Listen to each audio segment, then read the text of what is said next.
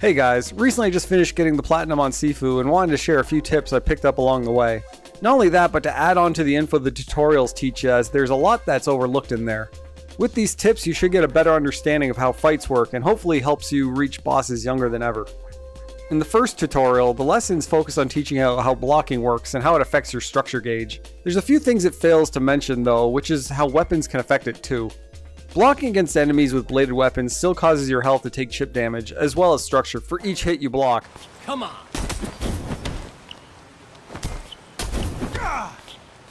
This can be avoided though by having a weapon of your own to block with, which isn't too hard as there's a lot of weapons sprinkled throughout every stage. Taking a weapon into the Kuroki fight can help a lot, as it'll let you block her attacks safely, letting you stay in the fight a lot longer so you can start studying and seeing her patterns. For lessons 2 and 3, there's really not much to add on to. I couldn't find anything on those topics that were overlooked. Lesson 4 focuses on how to avoid attacks. However, although it does show you can fully punish some attacks after a dodge, it doesn't mention that you can go right into a throw after attacking them once. This can help get someone off you fast, which is super helpful if you're in a crowded area, and would prefer stunning a few guys first by throwing them around.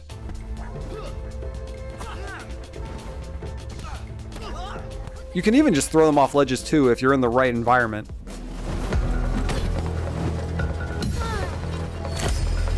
The last bit I can add on to this section is how regaining structure works. The tutorial mentions how you can recover structure by dodging, but it didn't mention that structure is also recovered if you're just not doing anything. Keep in mind though that it doesn't recover when you're sprinting. This can be overlooked when you're running to the next fight, so keep it in mind after a big fight and take your time getting to the next one. You can even just stop and let it recharge. Don't worry about your combo too, as it's saved between fights. The tutorial also mentions punishing opponents after specific attacks, but there's more to this that we'll discuss later. Finally, there's unique enemy attacks in Lesson 5. It mentions that you need to avoid grabs, but you can also just react with your own focus attack to simply turn the fight quicker into your favor. You can use this approach if you're just not feeling up to dodging one night or if you're missing the timing. Of course, you gotta make sure you have enough gauge to be able to use one though. Finally, there's the free training mode. You may have been in here when you first started the game, before or after the tutorials. What the game doesn't mention or show is that every enemy type you beat for the first time becomes an option for the target dummy in here, giving you the chance to practice their patterns for future runs. This includes bosses too, including their second phases as well, so if you need to practice Kuroki more, this is the best place for it. Next are some general tips I picked up throughout my completion of the game, first being the photo mode button. Unbind this. That's it. This is just to be safe in case you fat finger it one time during a fight, as nothing hurts your momentum more in the heat of a crowded fight than a random pause menu popping up. It's of course in the button binds, and it requires a few clicks to finally disable it. It might not happen often, but better safe than sorry. The biggest tip I can try to explain is how there is a difference between stuns and dazes. The game kind of tells you about this, but it's kind of hidden as it's only mentioned on the whiteboard if you click on a specific sticky note and read it at the bottom here. If you're able to land multiple stuns in a row, usually 3 from my tests, it leads to a dazed enemy state. Although it looks like a stun, it's a slightly longer one and is only indicated by a specific chime noise that will play once you hit them. On a PS5, this noise will come through your controller too. The sound you're looking for is the following.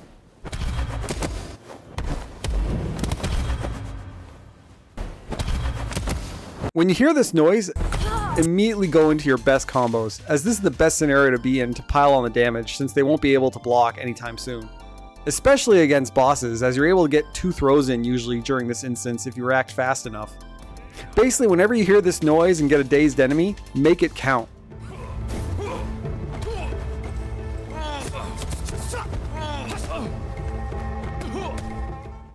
Now for the unlockable focus attacks, you may have unlocked this move called the double palm, and eventually you might want to use it, only to realize it's not an option for any of the directions.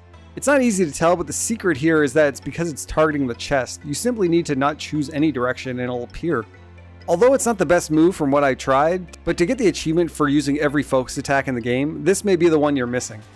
Now speaking about achievements, you may have noticed in the achievement list, but there's one about an instant kill move in the game for knives. The game doesn't tell you how to do it, but it relies on unlocking the charge back fist ability.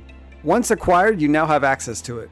It mentions in the description that it'll stun with a knife, but it'll actually just lead to a free kill against any opponent. Once you have charge back fist, you can now charge up your attack. If you're holding a knife, it'll just charge up the knife attack. If charged enough, it'll simply stab an enemy and take them down immediately, taking the katana with them. You'll lose the sword permanently, but in some instances, totally worth it. Especially on elites, as you now don't even need to fight them. Even the CEO's elite disciple is no match for this at the end of the level, which is funny since she's standing right beside 2 katanas for you to use on her. You can just walk up, charge up, and bring her down. Careful of the spacing though. Since the game's release, it seems they have changed how the combo system works a few times. Who knows, by the time you're watching this or playing the game, they may have changed it again.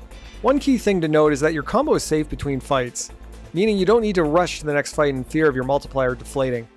Once the final enemy in a fight goes down, it locks in your combo until the next fight breaks out. Note how my score multiplier is safe as I go between these 3 rooms, doing nothing.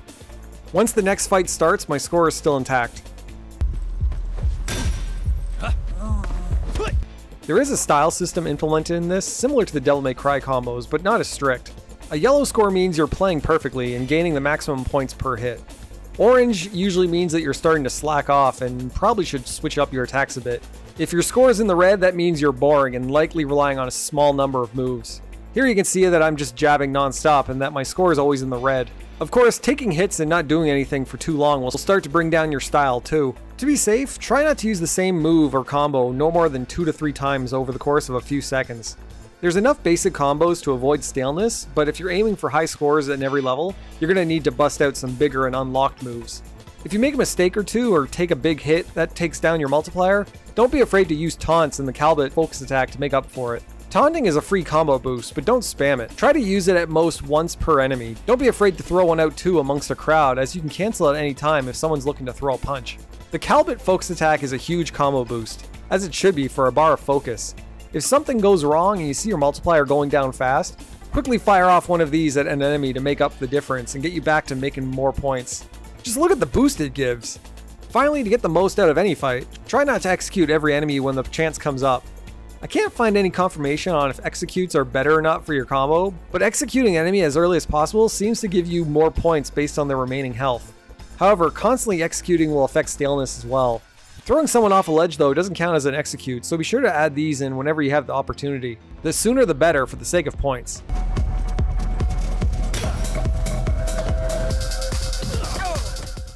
So that's about all I've got for this vid. I do have another vid on the way that should help you get through some annoying fights easier if you're having trouble. For now though, be sure to hop on to the free training and give these tips a try. Maybe one of them was just the advice you needed to shave off a few years off your life. In a good way, of course.